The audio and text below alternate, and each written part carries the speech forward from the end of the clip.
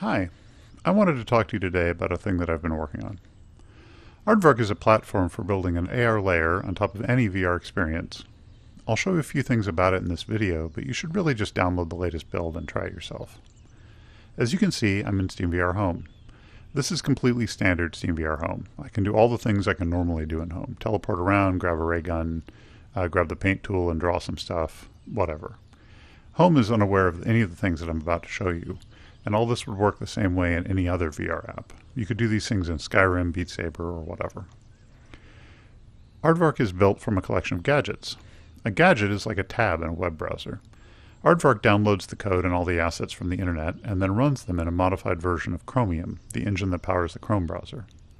Gadgets themselves build what's called a scene graph. This scene graph describes to Aardvark what it should draw to represent the gadget, as well as how the user should be allowed to interact with the gadget. One of the things that a gadget can draw is a 3D model.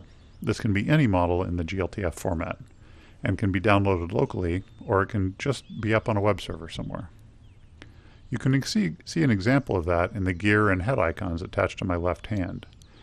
Each of these is a gadget, and each of these gadgets is just drawing a model.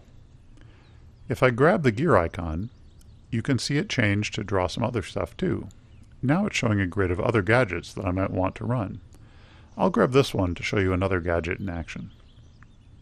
Instead of drawing a model, this gadget draws a panel. This is a 2D web app displayed in a rectangle. The content here is all provided by the gadget itself. This panel is pretty simple. It just provides a button that increments the count every time it's clicked. However, because panels are made of HTML, CSS, and JavaScript running in a web browser, they can do pretty much anything that you can do with those tools. And these days, that's just about anything. This gadget could provide a notepad or voice recorder. It could be a quest guide for the game I'm playing. It could be a music or video player. Whatever you want to build, you should be able to build it. There's one other thing that I want to show you before I let you go to download Aardvark and try this all for yourself. All these gadgets are also multi-user by default. If I pick up this head gadget, it gives me the option to join one of a few different rooms. In room C, you'll see that Jared's here showing off his own collection of gadgets. Wave hello, Jared. In this case, Jared and I can see each other's Aardvark gadgets, but we aren't even running the same app. He's actually in Beat Saber right now. Each of the gadgets that I'm running locally is being shown to Jared in remote mode.